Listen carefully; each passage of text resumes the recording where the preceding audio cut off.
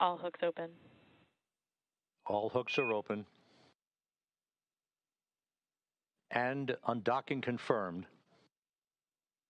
Freedom is free of its moorings. Sonny Williams and Butch Wilmore begin their belated trip home. Separation confirmed.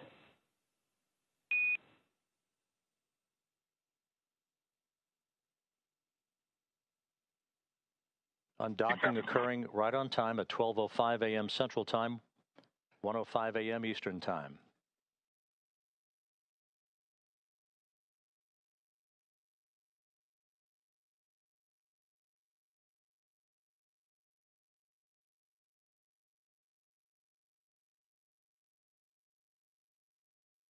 Houston on 2, seals look good, no condensation. Houston copies.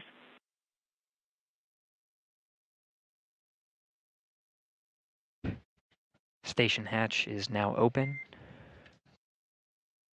And Dragon, SpaceX on Dragon to ground for crew status.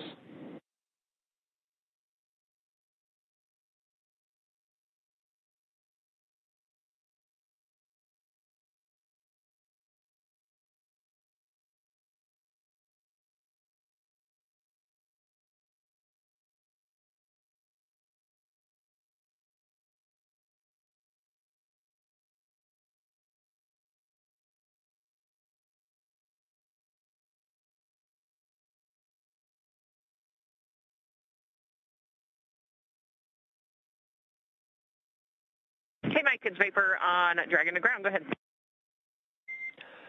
Hey, Vapor. Just wanted to check in since I see Butch and Nick are moving pretty close through the vestibule pressurization and those tasks there. So just wanted to get a status on your guys from inventory report. And I see about 20 minutes on suit drying and just wanted to check in.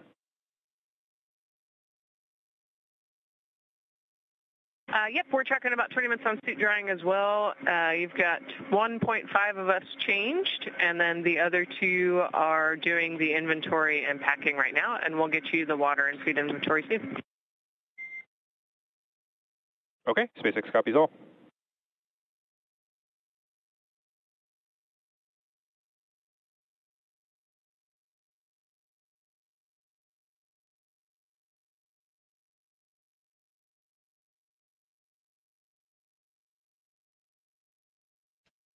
So as a readback, you can hear the crew inside Dragon speaking with the core that's over at SpaceX's Mission Control in Hawthorne, California.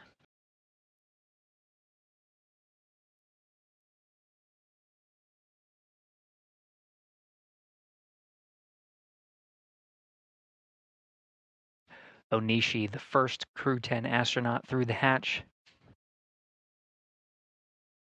followed by Peskov,